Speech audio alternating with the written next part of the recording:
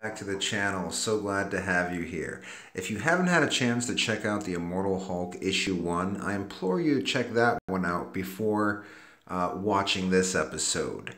And a quick note, I apologize for the technical error in the first minute of that video. It took me a while to figure out how to do this correctly. So with all that being said, let's jump straight to it. Oh, speak of the devil. Okay, let's do it.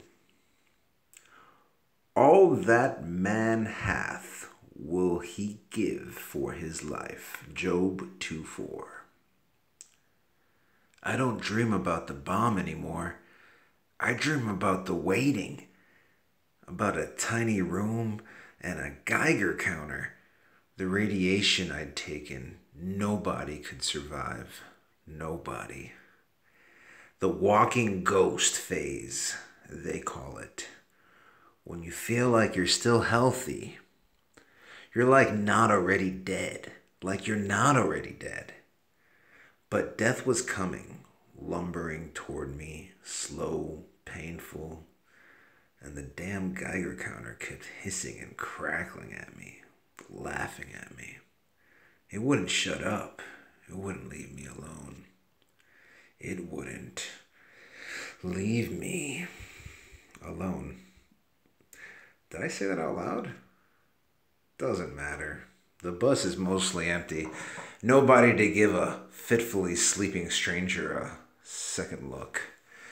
But I've had the same dream 3 nights running now. There's probably a message here. I should stop sleeping. Or at least stop sleeping at night. The night is his time. The night is his time. The bus pulls into the stop, a small town. I don't even catch the name, but there's an itch in my skull, and my seat is no longer comfortable. Message received. My name is Bruce Banner, and my life is very simple. I don't own things. The clothes on my back I'll keep as long as I can, but they won't last. They never do. Any money I earn, beg, or steal is used up quickly, if it's not abandoned with my clothes. Bus tickets, a bed, and a shower when I can afford them, a hot meal now and then. Simple pleasures. 2 eggs, sunny side up. Thank you, smells good. Salt on the white, pepper on the yolk, lingering gold, oozing on the tongue. My 5 senses are all I truly have. I try to appreciate them. What would my old therapist, Leonard Sampson, say to this, I wonder? Bruce Banner, sensual being? The Jungian view? Maybe. Sensation is one of the ego functions. If the conscious mind focuses on physical stimuli, taste and smell, the evidence of the senses, science, that would make the subconscious repressed mind the domain of the intuition, unscientific thought, mysticism, and magical thinking. Gut feelings and hunches. I haven't spoken to Leonard in a while. Does he know I'm alive? Does Betty? I should call. I will. I'll pick up the phone as soon as I'm ready. But for now, my life is very simple. I walk the earth and I look for ways to use the power inside me. Ways to use him to bring a measure of justice into this world. Ways to atone for my sins. Unfortunately, I'm starting to get noticed. A reporter named McGee put me on the front page of the Arizona Herald. Now everyone's asking questions. Is Bruce Banner alive? Are they covering it up? And so on. It's a matter of time before someone of authority decides they have to. Wait, the local paper. The itch is back. buzzing in my skull, intrusive. A hunch. Tarango local press. Mayor mystery deaths are nothing to worry about. A gut feeling. I decide to ask some questions. Yeah, the mayor's right. Seriously, it's nothing. Just a, what do you call it, statistical thing or something. I'll tell you what it is. It's grief. Don't start, Roy. I'm telling you, I know 4 people fell to this thing. Same pattern all around. They lose someone, they bury them, they fall into grief. Then the sickness comes to them like a chain of sickness, a chain of grief. Whole town will be grieving pretty soon. Then what? It's the theory he's got. You shouldn't bug the clientele with that stuff, Roy. When do you think it started, this chain of grief? Well, that's easy. When the Fry boy died. Roy, when the boy died, something dark landed on this town. I'm telling you. The Fry boy. Del Fry, from King, prom king, star quarterback. I mean, basically, he was the college team. Hang on. I've got a photo somewhere. That's him. How did he die? Embolism or something? Just keeled over and died. Nice kid. I mean, he has looks. He was everybody's hero. The whole town loved him, but he never let it go to his head. He was rich, too. His father was a doctor, invented something or made it better, something like that. What was it? Some kind of medical treatment. Cancer treatment. Radiation treatment. The itch returns, focused on a single point, right where the arrow went in. I once asked an acquaintance of mine to fire a special arrow through my skull and into my brain. It was a complex situation. I'll spare you the fine details. I'd have requested something less lethal, but I wanted to know if I could die. Anyway, the arrow did a lot of damage, and I'm not sure it all healed. I'm still intelligent, still a nuclear physicist, but what I was capable of, wearable force fields, puzzle boxes that define genius itself, that part eludes me. I think he's smarter than me now. I can feel him. The itch, the hunch, impatient, angry. Guiding me through the puzzle box, the clues. A chain of grief, a mysterious sickness that begins with burying the dead. And it started here. Delbert John Fry, 1995 to 2017. Not dead, only resting. There's something in this place, in the air and soil, something I recognize. Something I don't want to. Oh, no. No. Something that's part of me. Gamma radiation emanating from that grave. Anyone visiting here is in danger. Acute radiation syndrome. It'll look like the flu at first, food poisoning. But when the white blood cells die off, your immune system shuts down. It's called the walking ghost phase. No, I don't have exact readings. I told you I can't give my name. They don't believe me. Why would they? I'm some idiot calling from a payphone. And the EPA won't send a radiological emergency team for just anyone. Fine. You want my name? My name is Robert Bruce Banner. Don't make me angry. That gets their attention. They tell me to wait by the phone, but I have places to be. He saw it on the way in, of course, a flash of green on a distant mountain, just for a second. I thought it was a trick of the light, but he knew it was something else, something to investigate. He's a lot smarter than me, especially now that the sun's going down. The night is his time.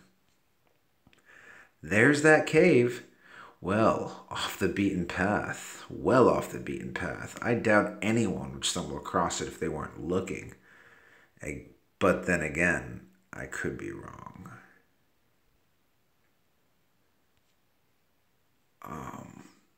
Sorry.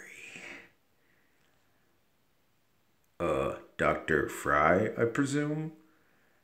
I'm so sorry. But I can't let anyone find me. Wait. Some time ago, I asked an acquaintance to shoot me in the head with a special arrow. I wanted to know if I could die. And I can. I'm sorry.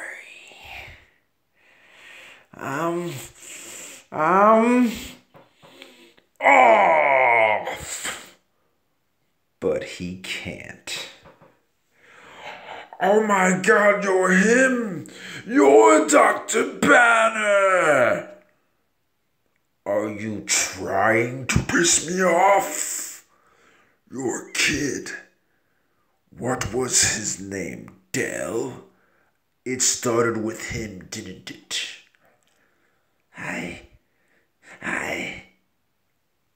And don't lie, Fry. I can smell a liar. I was afraid of death. It's strange, I never really thought about it until after Claire died, my wife. I thought about where she might be, the afterlife I'd been taught to accept, and I couldn't imagine it. I just couldn't. And I began to think about what death really was. An unimaginable absence, a total cessation of being. All the joys of touch and taste and smell of thought, even the memory of thought, gone utterly. It was like staring into some terrifying abyss. And my son, my perfect son, was he at the edge of the abyss as well, condemned to nothing? I threw myself into work, my work, based off your work. Everyone saw you as a cautionary tale. Not me. To me, you were a promise of hope, a man death could not claim. I made some minor improvements to conventional cancer treatments. That was good, useful work. It paid the bills. But the real work, that I kept to myself. Human testing began with me, and it went perfectly. A month after the initial injection, I felt 10 years younger, with a gamma-powered healing factor and no side effects.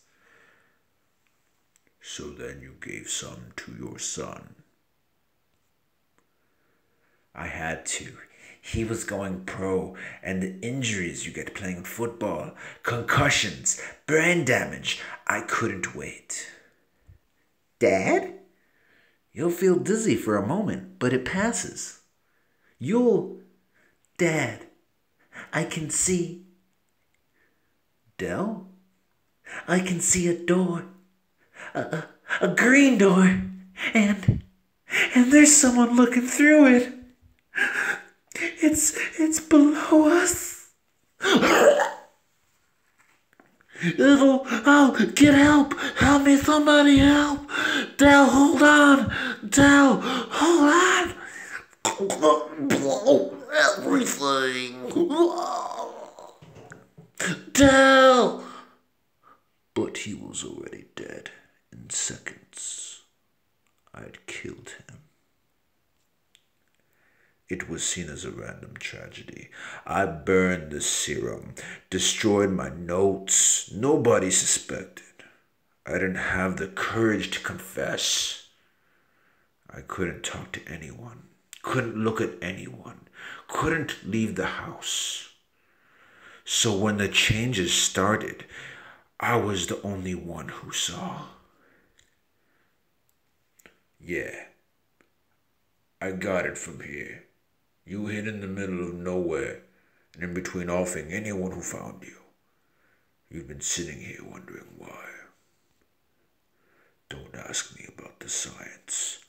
Science is the other guy. Maybe he built up a tolerance. All that gamma work. You didn't get the full effect until too late. Your own walking ghost face. Me, I look for irony. You're afraid of death. Now you are death. You love your son. You put him in a grave. Oh, God. Yeah, now you get it.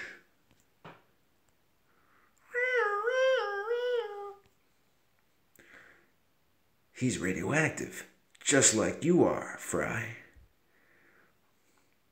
He's radioactive, just like you are, Fry. Daddy's little boy. And 6 feet of earth isn't enough to contain that. Everyone who gets enraged to mourn could walk away with a fatal dose, walking ghosts. And then someone has to mourn them. A chain of grief. How many, Dr. Fry? How many because you were scared? Please, I made mistakes, but I don't want to die. Is that so? Well, you made your bed, Fry. Time to lie in it. Ah! What? Oh, God. Oh, God, no. No. Not this, please. I don't want this. The abyss. The nothing. It'd be better than this. Death is better. Please. Please, just let me die. Ah. The Walking Ghost. Well, I hope you enjoyed that second issue of the Immortal Hulk. It's really quite a great set of comic books. Please be sure to like and subscribe, and we'll be having the Immortal Hulk issue 3 for the next episode. Thank you so much and have a wonderful day.